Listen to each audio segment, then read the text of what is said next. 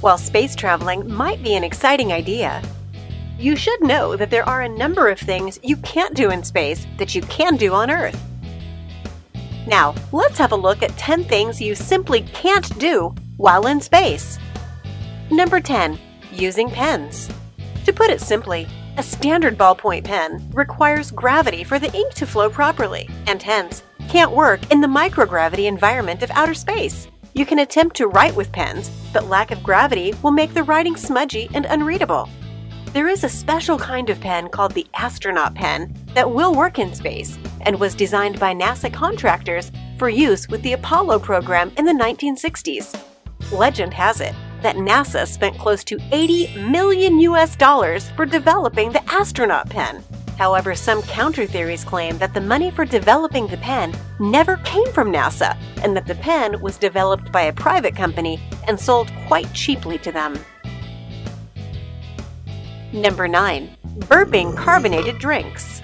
Lack of gravity means lack of buoyant force, which essentially means that there's no pushing gas bubbles up and out of carbonated drinks in space. So even when the carbon dioxide bubbles are inside the tummies of the astronauts, they actually just become stagnant inside sodas and beers. Thus, while in space, you'd be very uncomfortable drinking carbonated beverages. Fortunately, an Australian company has developed a special drink, Vostok 4 Pines Stout Beer, which is weak in carbonation. Whether it will be safe for consumption is still being researched. Number 8. Spreading pollution. According to the Outer Space Treaty developed by the United States and Soviet Union back in the 60s, you simply cannot contaminate space or other celestial bodies. So if there was any grand scheme to dump the ever-growing pile of waste into space, then it has to be shed, because it's illegal. The treaty specifically warns any country from contaminating outer space with their own trash, and there might be severe penalties for anyone who dares to follow this plan. Number 7. Doing laundry. You can't do laundry in space because water is too precious, especially in outer space, to be wasted in washing your clothes. On board the International Space Station, there is no washer or dryer, so astronauts either wear their clothes for long durations or discard them when they're done with them. Usually, astronauts carry a considerable amount of undies in space. It has been stated that a crew of 6 aboard the ISS goes through 900 pounds of clothing each year in space. Number 6. Emailing Word documents. Yes, the International Space Station has an internet connection, and astronauts are allowed to use it, but with a slight warning. Since 2006, emailing Word documents as attachments has been forbidden in space. This happened after NASA shared their apprehension about the security risk posed by .doc email attachments to official computers. Microsoft had even issued a security advisory which stated that vulnerability in Microsoft Word could allow remote code execution. Simply put, it means that the .doc files could pose a serious threat to a place as remote as the International Space Station as well. Number 5. Recognizing flower smells.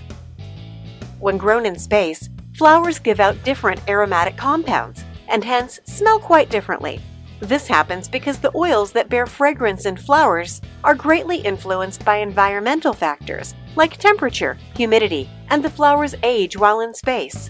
Flowers are very delicate, and hence it's unsurprising that microgravity would affect their oil's production as well. On the Space Shuttle Discovery in 1998, a special, out-of-the-world fragrance was flown in, made by an assortment of roses. It was called Overnight Sensation. Number 4. Getting pregnant. While you may actually get pregnant if you really wanted to in space, experts are strongly against it. Gravitational hurdles aside, intergalactic radiation may cause a serious threat to the conception of a fetus in space. Scientists have also stated that the radiation in space emit energetic particles that can smash DNA, and apart from increasing cancer rates, may also cause genetic damage in the babies who would then be born infertile. Through various tests on space-traveling rodents, it has been said that the sperm count drops and egg-producing ovary cells waste away in microgravity. Number 3. Whistling. Try as you might, you will not be able to whistle in space, even while on a spacewalk. The whole technique of whistling requires air, a lot of it. The air pressure in a spacesuit is only 4.3 pounds per square inch, and normal atmospheric pressure is 14.7 psi.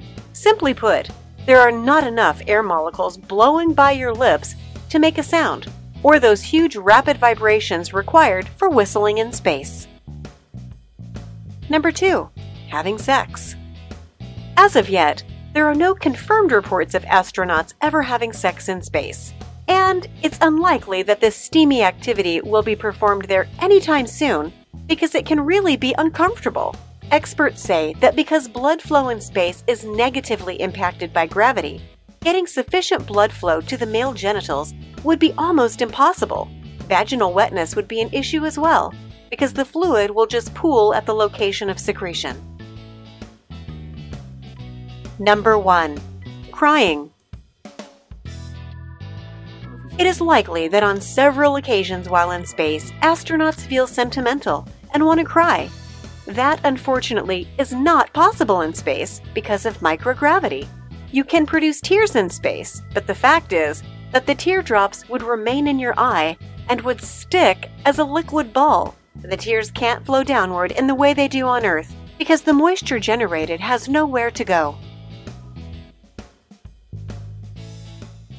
Please click the subscribe link below to get updates on new videos from us.